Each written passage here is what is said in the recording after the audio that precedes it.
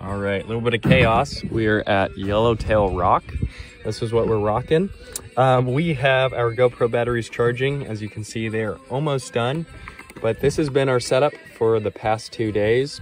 When I need to charge my phone or, for example, my camera batteries, everything plops in here. We close this down, zip it up. It's nice and splash proof when we're moving around. And then when I'm ready to rock and roll, come over here, pick out my batteries and or accessories if I want to clip onto the side of the boat or some rods, and then we're good to go.